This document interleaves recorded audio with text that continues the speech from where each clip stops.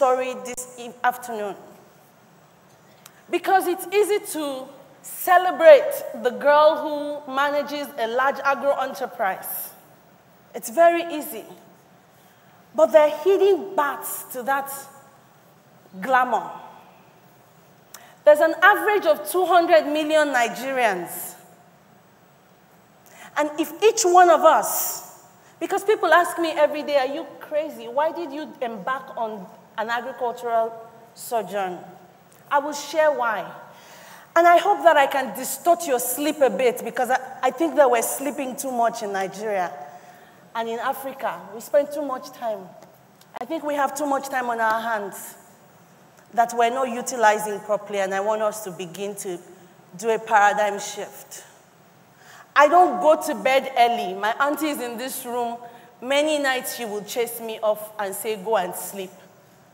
I came back to the country last night, and I remember her as she was going upstairs, I hope you will sleep, because you look fairly well rested, but you should be prepared for tomorrow.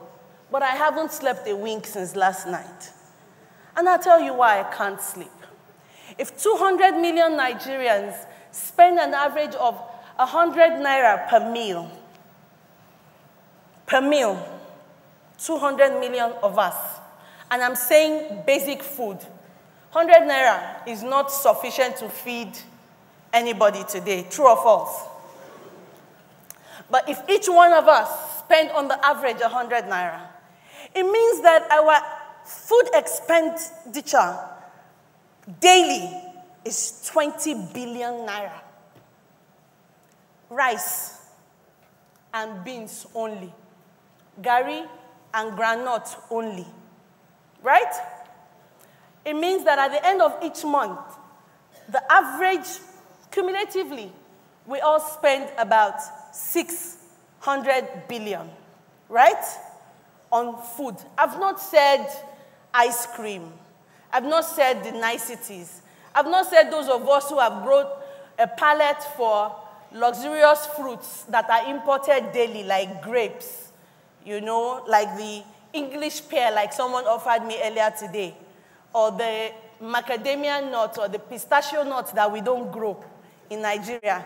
You know how Nigerians have grown a palate for things they don't produce. But it's a lifestyle of, oh, now we have a rising middle class. So what did you have for lunch?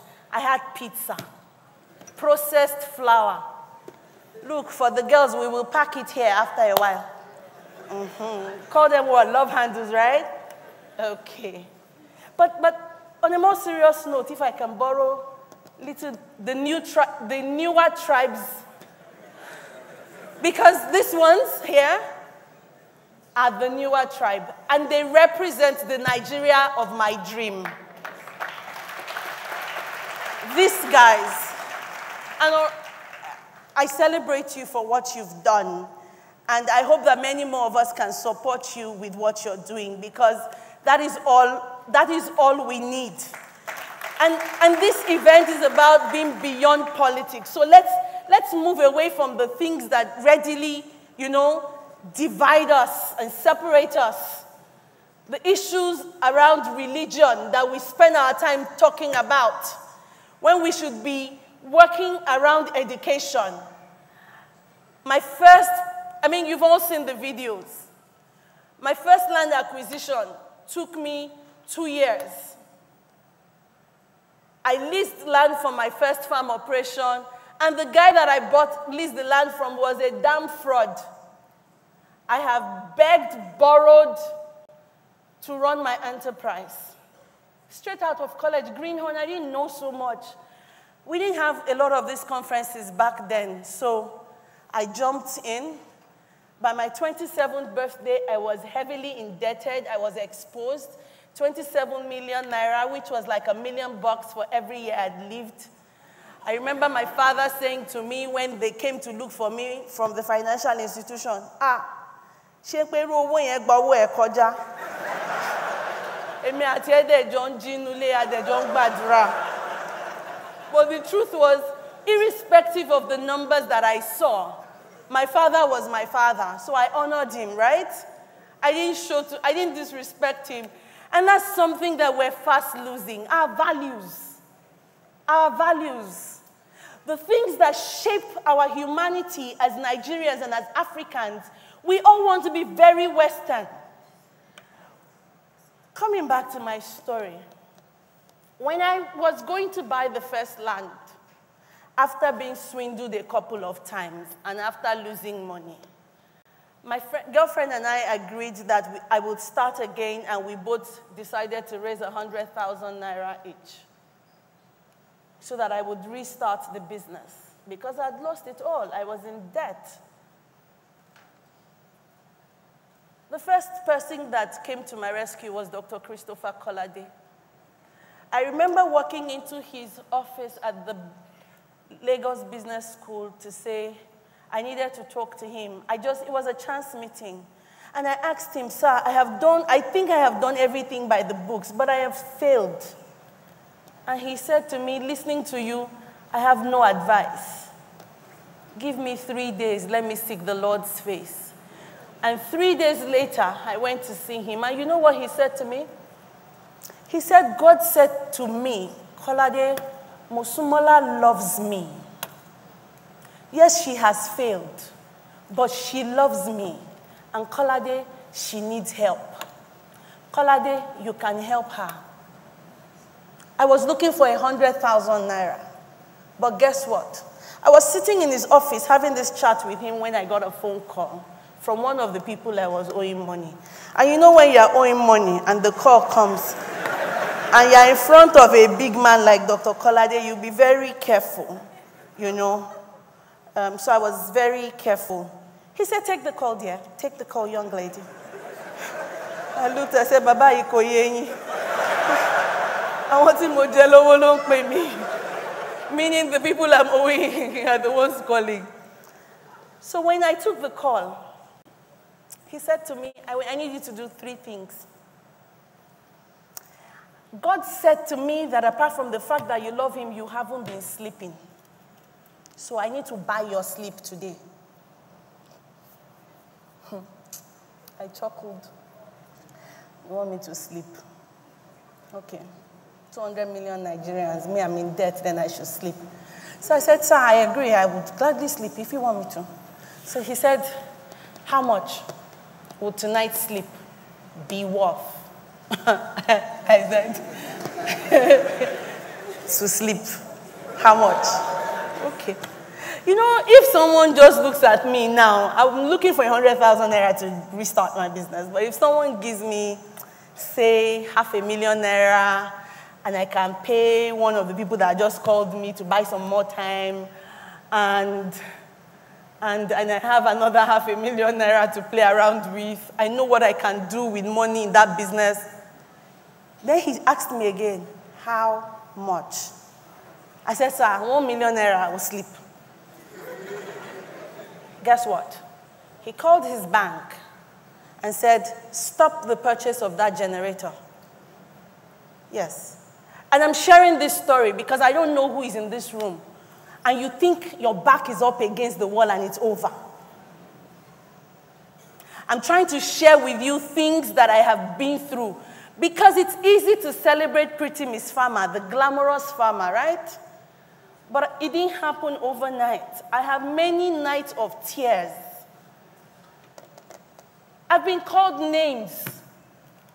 I am not married. So imagine what it's like in Nigeria. I remember what Yvonne said. It's so easy for us to judge people, but we don't know what they're going through. Right? So this entrepreneur got a new lease of life. He cut me a check for 1.5 million naira.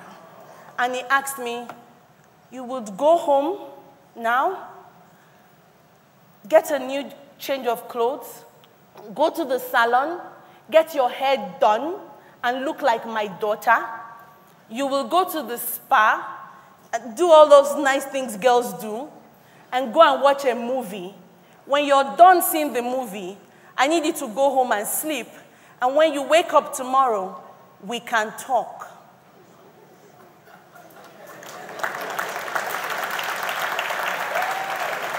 With a check of 1.5 million naira in my hand. Sleep was not hard, though. I called my girlfriend. I said, Mops, where are you? She said, I'm in my office. I said, I have 500,000 naira for you now. She said, no, Mosun, what have you done? Which of those people have you succumbed to? I said, none. God showed up. He's not late. He's always on time. I'm about to lose it, but he showed up. Guess what? That journey started. Today, it's over 10 years since that episode because I'd been in business for about 4 years. But the last 10 years have been the most phenomenal 10 years of my life.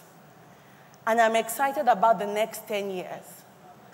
Because over the last 10 years, I have birthed all the visions that, you know how we all wake up, I don't know if it happens to you, but I probably have like 6 or 10 journals by my bedside. One journal for a different vision, you know, so I write it down. I write it all down, irrespective. And my first land acquisition I bought through a newspaper ad.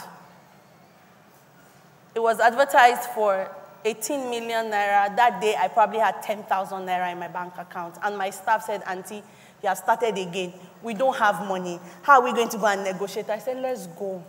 Even my Bible says, come buy without money. We bought it. We drove 2 hours into Ogun State. We met the man. And you know what he asked me? Why farming? My response to him was, why not farming? There's only one thing man cannot do without after taking in air. We can all choose not to wear new clothes.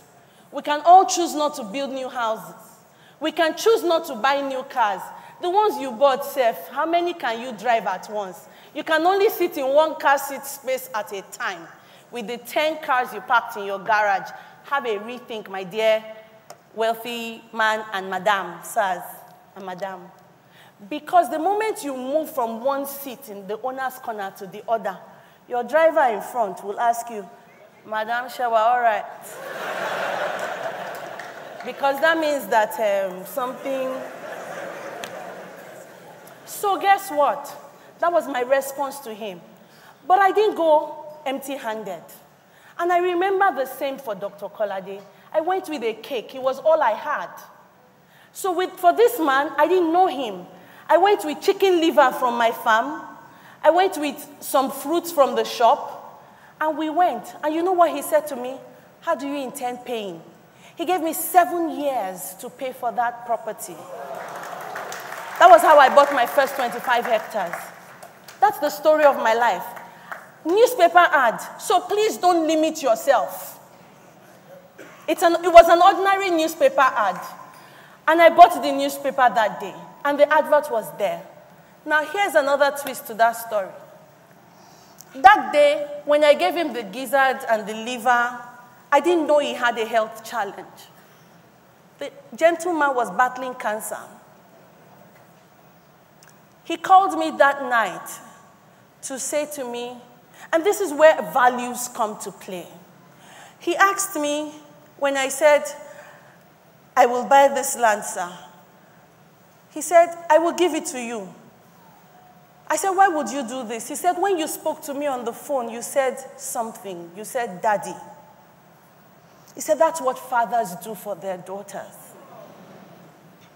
That night, his first daughter died in England. But he called me the next day to say, I lost one, but I gained another.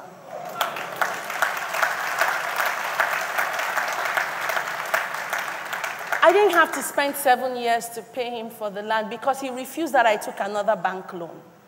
He watched me grow this farm, try my hands, lose my money.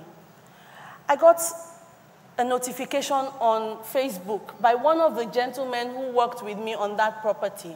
When the advert went out, he put a comment on Pastor Boju's wall. And he said he testifies. I don't know if you're in this room, Ayodeji. Thank you for sending that note because I know I am one of the meanest bosses on the face of the earth. because I know what I want, and I don't suffer fools gladly. And I know what I've been through, but I beg for forgiveness. I'm not ashamed to admit when I'm wrong, and I learn from everyone every day. So I bought 25 hectares, my dear, and the journey continued. In Ogun State, where that property was, we had to move out after 2 years, and I'll tell you why. When we do not educate our people right, our citizens, you know what happens? People find life harbors vacuums, right? So in that community, one of the biggest things they engage in is smuggling. They ride Okada to bring rice through the border because we're close to the Idiroko border. And I would be on the farm with my workers, and we would occasionally hear gunshots. And the place became unsafe. So I had to lease property elsewhere, but we still have the farm, thankfully. So it wasn't always easy, right? But one of the biggest challenges I faced was finding workforce. By my 30th birthday, I realized that my staff turnover had risen tremendously, and I couldn't just retain workers. I was going to Cotonou to hire workers who will work for 10 months and go home on holiday for 1 month. And I just thought I couldn't continue that trend.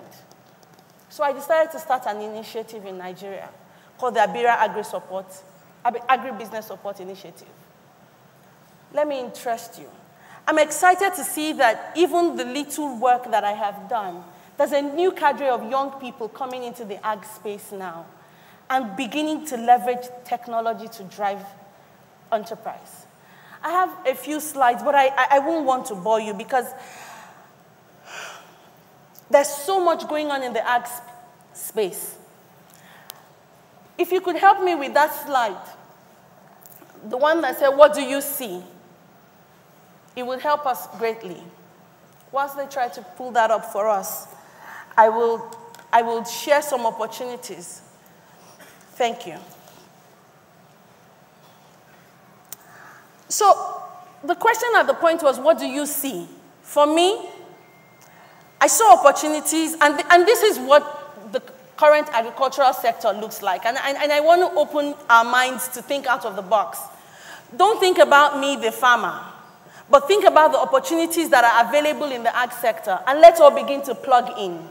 Because I couldn't find workforce, I decided to start an advocacy program. And I started training young people to be not just farmers, but to be solution providers across the agricultural value chain. Now, where I have plugged in down there is skilled workforce. That is just one component of the agricultural value chain to tell you the gaps that are missing. So to save my life, I cannot be an accountant. It's not my strength, it's not my forte, but there's some of you in this room who are skilled accountants. Now, what you all need to begin to think about is, how can we fix our food source? Because to a large extent, we're largely dependent on imports. And that's not something that a country of 200 million people should be living on. Do you agree with me? Now, it's time for us to begin to think out of the box and begin to think about how we will fix Nigeria and ensure that we become food sustainable, all right? Food sufficient. Now, think about all the food commodities that we have. I'll go back to that in a bit. But I like to use this to summarize the opportunities, because some people will say availability to good seeds in the ag sector is a problem, right? But for me, it's a business opportunity because we have people who can go into research and development. We have people who are biochemists. We have people who are, who will become seed technicians. And that's one industry waiting to happen. To a large extent, most of the seeds that we grow and use to produce our food in country is imported, largely. How do we want to sustain that? We grow other economies because we're dependent on their production. And I'm saying from rice seeds to millet to sorghum. We have institutes like IITA and some of our local research institutes who are producing, but it's still not enough. So there's a business opportunity there for us to begin to work on. Irrigation, yes, it's an issue because largely our food production in Nigeria is rain-fed. And that's seasonal. But it's time for us to begin to think, how can we work on solutions that will ensure that we have all year-round cultivation of most of the crops that we need? The world's population is expected to rise to about to about 9 billion by 2050. Who is going to feed 9 billion people? And the greatest land resource lies in the belly of Africa. So Africa, the world is waiting for us to feed them. Now, I have a beautiful analogy in my mind. Look at the map of Africa. Let's picture it. If you take the map of Africa, the way it is, and try to hold the bulky part and lift it up, what does it bring to mind? Excellent. You're the smartest audience I have ever addressed. Now, guess what? This is the coolest part for me. When you want to fire a gun, what do you do? Where is Nigeria situated? What does that say to you? So Nigeria, we are the trigger that the continent is waiting for. So it's time for us as Nigerians to wake up. I said, I want to distort your sleep. So beyond the 200 million people that need to be fed and earn your own share of the 600 billion basic food consumption revenue monthly, it's time for us to begin to think about how do we ship food beyond Nigeria? How do we ship resources beyond Nigeria? How do we ensure that this continent is fed and that the world is fed as well?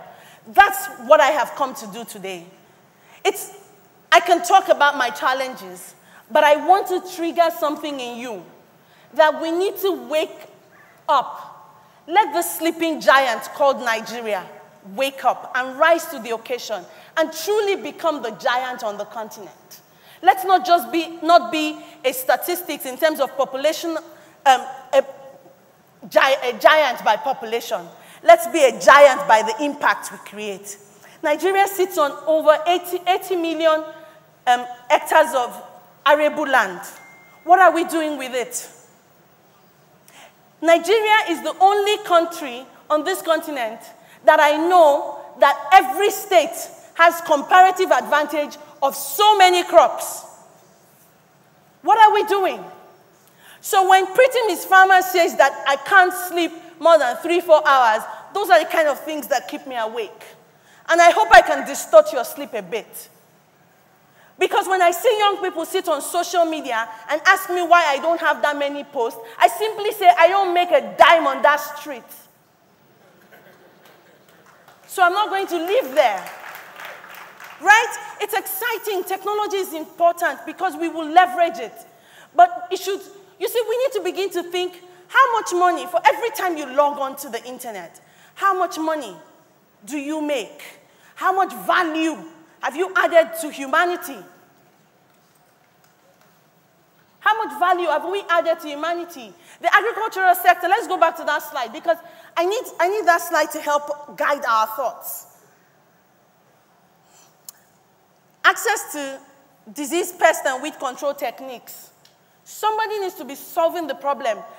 Last year and early this year, we had the Tuta Absoluta challenge. That's the one they call the Ebola virus for tomatoes, right? Now, an average basket of tomato between Kaduna, Kano, and Abuja, farm gate, would usually be between 400 to 800 naira, right? Farm gate. But by the time it lands in Lagos, sometimes we're paying between 4,000 and 25,000 in some months. Women, do you agree? Yes. Good. Now, it's time for us to begin to think about bridging that gap. How do we move from 400 naira to 25,000 naira in Lagos? What happened?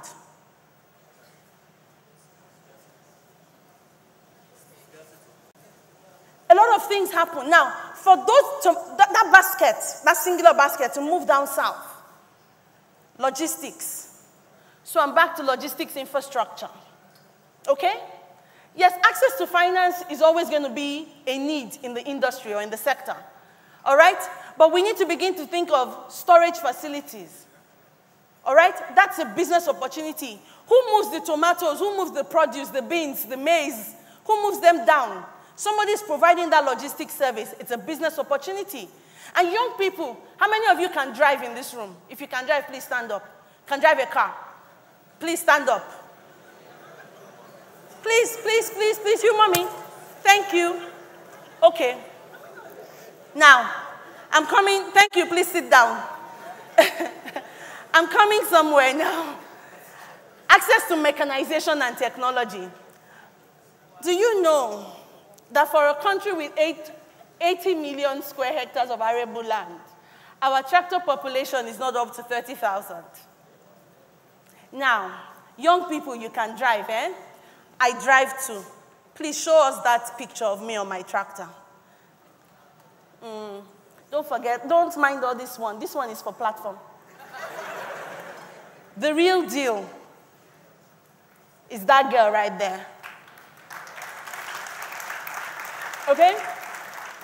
Now, for every tractor that is imported into this country, it would require an operator. For every tractor that is going to be utilized on a farm, it would require a mechanic.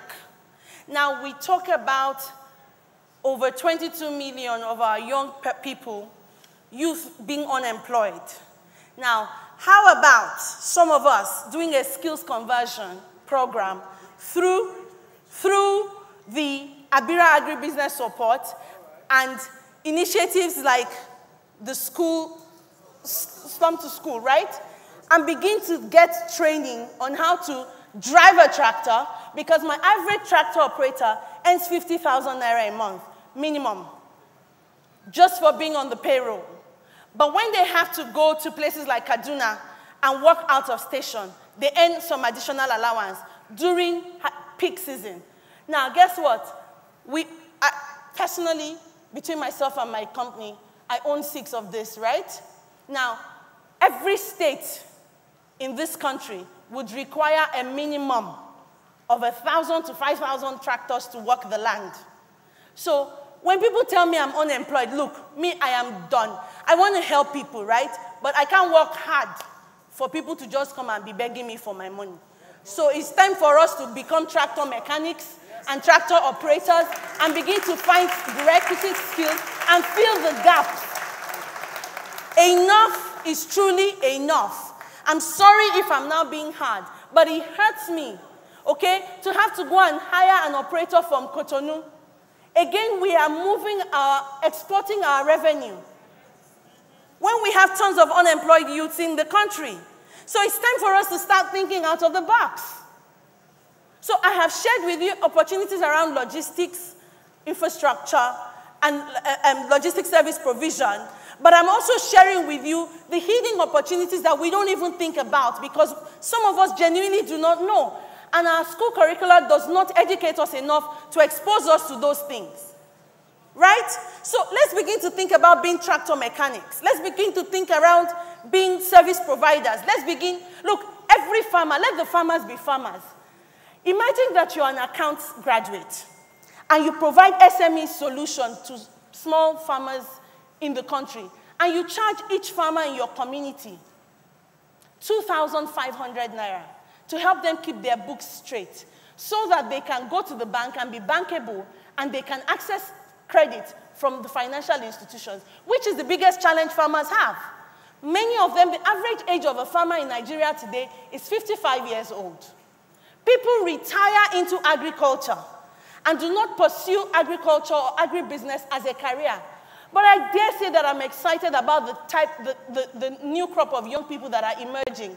The guys that founded Farm Crowdy, they make me jump every day with joy. My heart leaps for joy every day. I think about the fact that they have brought technology to meet agriculture and they're bridging that divide. I want to see more Farm Crowdies. I want to see more Adao Sakwe's who will get up and say that she wants to make nice, fresh home meals, because lifestyles are changing.